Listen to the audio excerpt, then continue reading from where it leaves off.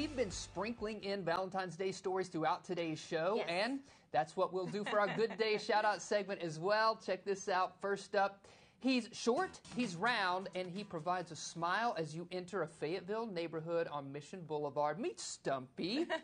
He's all decked out for Valentine's Day. Yeah. So Stumpy gets dressed for other holidays as well, including Christmas. He even masked up during the pandemic. You can see those pictures of Stumpy on our website. And thank you to Kelly for sending us this photo. I just love this. If you live over there by Stumpy and he changes out for per season, send us those pictures. This is so cute. I've actually had a chance to drive by him a couple of times. Too. He wasn't decked out like this, but send us those pictures. Is he right Thank over you so there? much, Kelly. It's so sweet. He's right by Root Elementary. Yes. Yeah.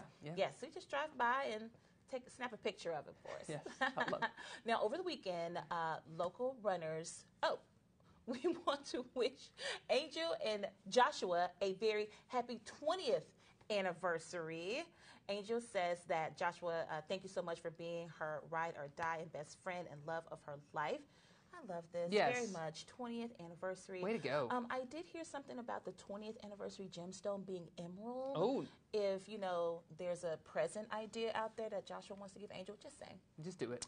Just do it. That's Take her to the land of Oz. That's right. We want to give you a shout out. Let us know what you're up to in the community to make it better. We'd love to give you a shout out for your anniversary, like you just saw right there. If it's your birthday, if you're doing something really fun and cool in the community, let us know because we'd love to give you a shout out. Send your photos or videos to pics@knwa.com and make sure you put Good Day Shoutouts in the subject line so we don't miss your message.